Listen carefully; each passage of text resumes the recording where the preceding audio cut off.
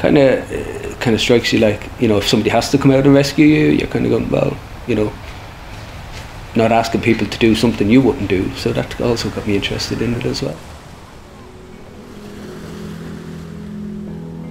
My name is Fergus, volunteer helms and lifeboat crew here in the station. I'm presently gone back to university to do a master's in social work. Being down the harbour, obviously, you'd see the lifeboat going out every weekend and whatever days we're training. So kind of went, oh yeah, I'd like to look at that. 12, 13 years later, I think, yeah, give or take. Still here and still enjoying it, yeah.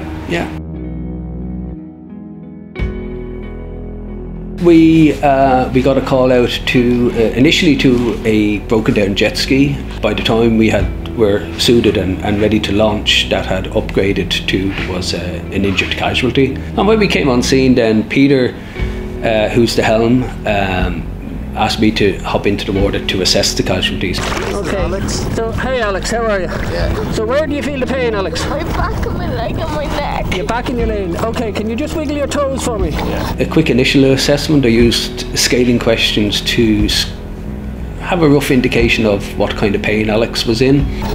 Can you wiggle these toes? Can you feel them tiddling you there? Yeah. Okay, and how about that one? Oh.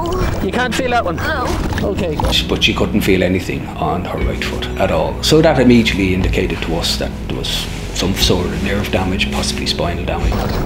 No sense of pain or reaction in the right foot? No pain. We had then, I used Tom and myself basically to stabilise Alex as best we could, really. At that stage then we kind of radioed in for helicopter assistance. When we realised it was more than likely was a spinal injury, I felt fairly anxious.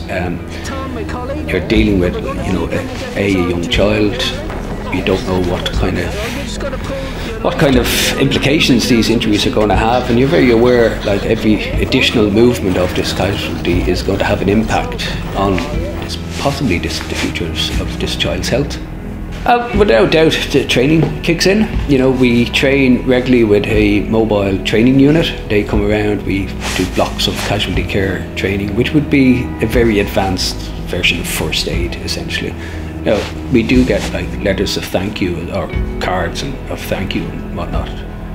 Oh, that makes you, you feel, you know, it's worthwhile doing what you're doing, really, you know. It's the same as any job, really, you know.